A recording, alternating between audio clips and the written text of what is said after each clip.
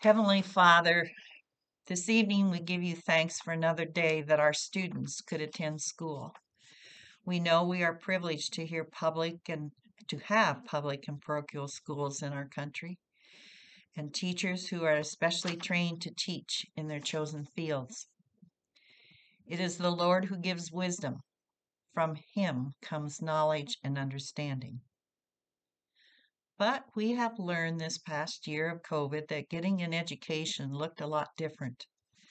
This ranged from the kindergartner who maybe didn't even have a first day of school until Halloween, or the seventh grader who didn't have a football game, or the senior who didn't march to the familiar pomp and circumstances, or the college student who never stepped a foot on his chosen college campus, but did his classes by way of a computer at his own home. Lord, many families had to adjust to a new way of learning.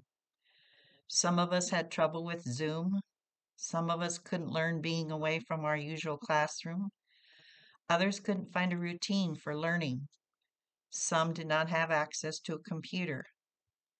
So many teachers adopted and adapted their teaching methods in order for their student to learn. Lord, our lives in Middle America were changed this year, but we are also aware that other students in other parts of our country did not get to attend school at all.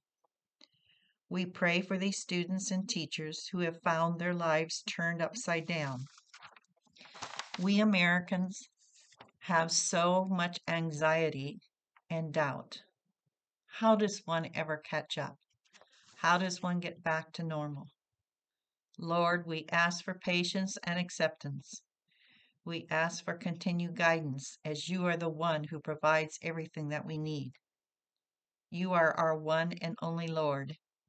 It is you who has given us life. It is you who knows what our needs are. It is you who gave his Son for our sins.